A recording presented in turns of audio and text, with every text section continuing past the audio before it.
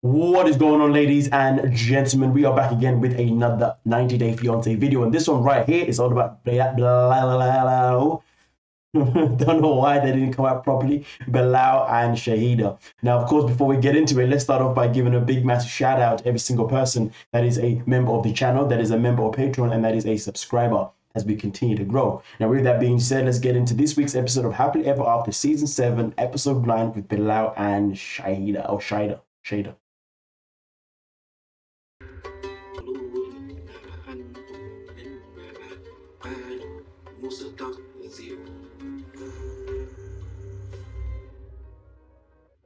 So today's the very first day of Ramadan. We pray 5 times a day. Our first morning prayer is right before dawn. It's called Fajr. Ramadan is the 9th month in the Islamic calendar. It's a time when Muslims strengthen their faith and just become closer to God. Ready?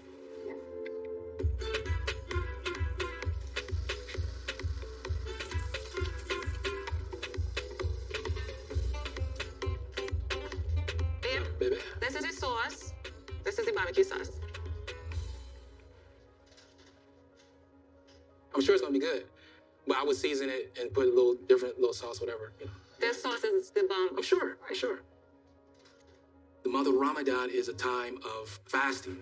We fast from sun up to sundown, so that we always have God on our mind. So there's no food, there's no liquid, no sexual relations with spouses, anything like that. From a symbolic standpoint, when you come out of Ramadan, you should be a new version of yourself. Some of the little things that sometimes usually get on your nerves, well, you try to dismiss those things and you try to become a better person and not always looking at the fault of somebody else, but look at your own faults. Listen, you have to put the juice inside of here, right? So that when people break the fast, they can just drink. Tonight will be the first break-in of the fast for us in Ramadan. So I've decided to invite Bilal's family. I just want to enjoy this special moment with the people who I really do care about. You bought an next full cream milk? No. You said whipped cream. I didn't ask for whipped cream. Yeah, that's I what you asked said. for full cream. That means normal milk. This is what we call in Trinidad a full cream milk in the carton. Got you. However, we don't call that here because it don't say full cream. Okay. Nothing on here says cream at all. I think we have different ways of speaking and referring to things. He corrects me all the time. Like, and Bilal comes home, I'll be like, hey Bilal, you hungry? You want me to go and hot your food? What you said? The word is heat. You don't say hot. Repeat after me. I'm going to heat your food. I'm from Trinidad. This is how I speak. I'll be back. Thank you. Assalamu alaikum. Wait, salam.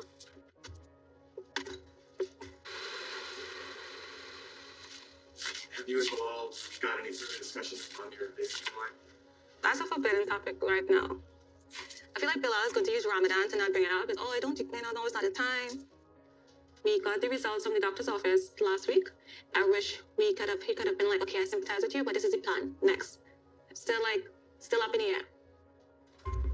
He doesn't have the answers. He probably do, but he knows that it might be the answers I don't want to hear. So I'm looking forward to talking to Nefertari and his mom, having the input, have his mother and his sister. I think that will help apply pressure to Bilal to finally have the conversation with me on what do we do next. Just have to put the gloves. When will she understand that Bilal's mother and sister will always be team Bilal and never be team her? Like, come on. Why are you wasting your energy? Why are you being so optimistic? Gloves on and make it see how serious this is for me.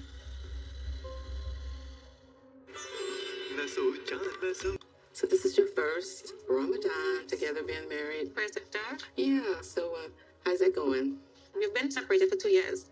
And the first Ramadan that came, we were like, I hope we're going to be reunited the following year. Then that year came and nothing happened. So it feels really good that this is our first Ramadan together. I was gonna wait for 20 years if I had to. Oh, listen, babe, no awe. So since the wedding day, like, what's been happening? Like, Well, that's it. After the wedding is like, what's next for us? And I was hoping, he's looking at me like, what are you going to say? I don't know, maybe a family, inshallah. We have a family. How long did it take for you to get? I know mama Really? like 3 weeks. you really gonna bring me into this conversation? This one right I hear is the miracle. So how old was you when you had this? I was 43. 43. How old are you? 37. 43, 37. Yes, that's good. 16 years. Okay, so not now. When? What do you think? Fuck off now. Like 2 or 3. 2 or 3? I think that'd be good. Before 40. That's just before 40. We did just get married, right? I mean, I get it.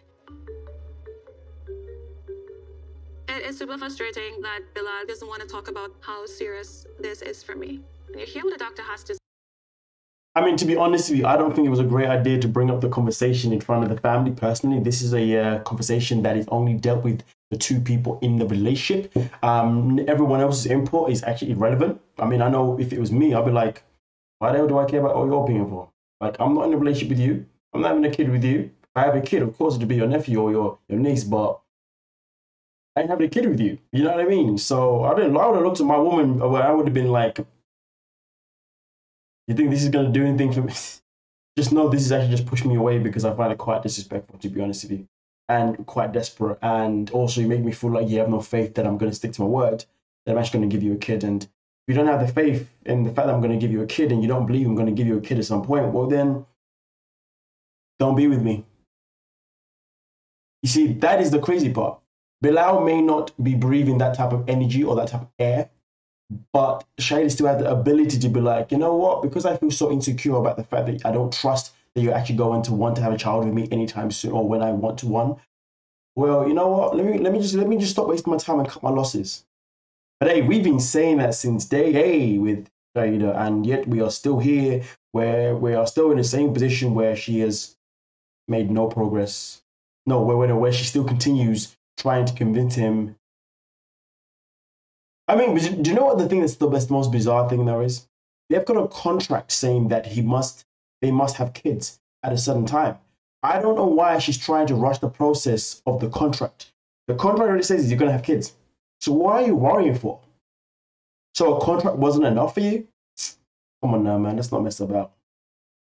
Say, like, by the time I'm 40, the chances of getting pregnant is really low.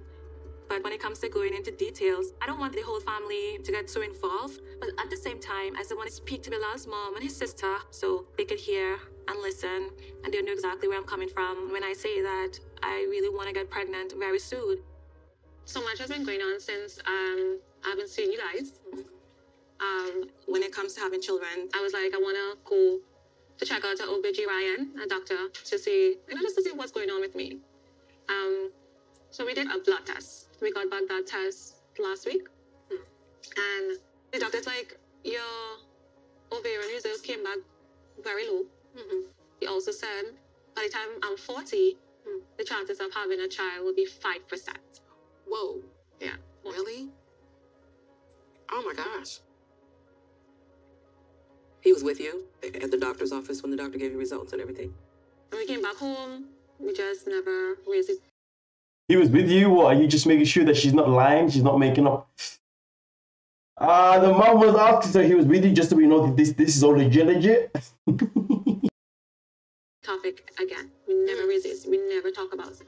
But I know for sure we need to have this conversation. Yeah. Because I need to find out from him when will he be ready. So earlier, like I was saying, it was kind of like in the 2-year frame.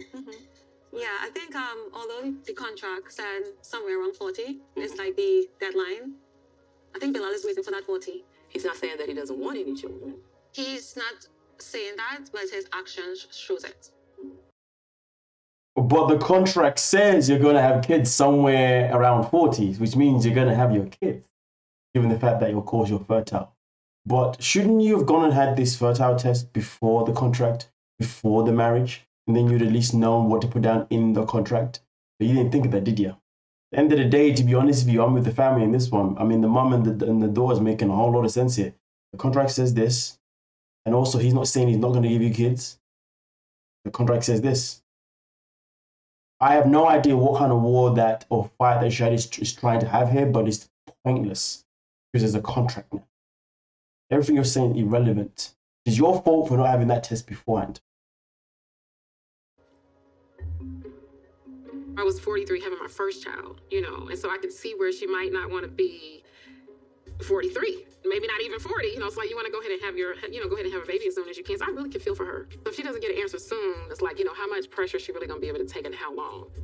So the two of you need to have that conversation. You know, now that they're kind of getting these kind of answers from the doctor, it's something definitely that they need to discuss and come to a conclusion on. So they're both on the same page. Something this major could be very bad if they can't come to an agreement. I know he doesn't want to be pressured into these things, but I just don't want to miss out on that opportunity of being a mother. And I want Bella to see how much it means, Liza. I understand. I cannot sustain this any longer. Bilal needs to fight his fears. He needs to face the music.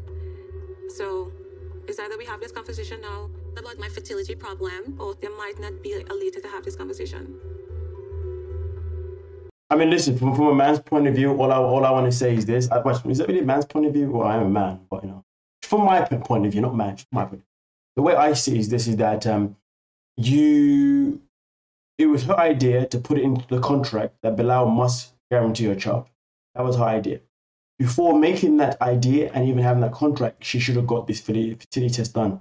The problem that she's got, and this is going to sound so savage, but the thing is though, her fertility problem isn't Bilal's problem. That is her problem. Why? Well, because she knew that he was in no rush to have a child anytime soon, which is why she ended up having to put in a contract that he was going to give her a child at some point, because she knew that she was under the impression that he wasn't going to give her one, to be fair, in general. So she needed a contract for that, which he agreed to. And the contract's been signed now. But the fact that she failed to have this test to find out her fertility situation beforehand, that is not Bilal's problem, because he signed a contract that he can stick by. You see what I'm saying? So therefore, it is not his problem. It is your problem. But then let's talk about the other side of the situation. The fact that you decided to marry someone that had to put it in writing is going to give you a kid, that is a problem. Because your relationship now isn't based on love or whatever, or your relationship when it comes to having children isn't based on the fact that you both want kids at the same time. It's now based on a contract. You having a child is based on some sort of business weird transaction. And at the end of the day, when you're going through a business contract, business transaction, or whatever it could be, if the contract has been signed and it says this, that is what the contract says. Now, of course, can it be changed? Of course it can, if the people involved want to change it. But here's the thing though, why would Bilal want to change his mind or his idea when he didn't want to have a child anytime soon? And that was quite clear. In fact, he didn't want to have children, to be fair with you. That felt more clearer than anything else. So the fact that she neglected these parts really and truly is her fault. That is on you. She cannot now try and put pressure on the family, put pressure on Bilal. You signed the contract. And also, most importantly, you're dealing with a business-oriented family. Everything with this family is a business. It's a transaction. And you decided the transaction that you wanted, and the problem was you didn't do any research behind it first, because you are a complete clunker. Case closed. But hey, be excited to see what you guys are going to say in the comment section. But hey, don't forget to like, subscribe, and peace.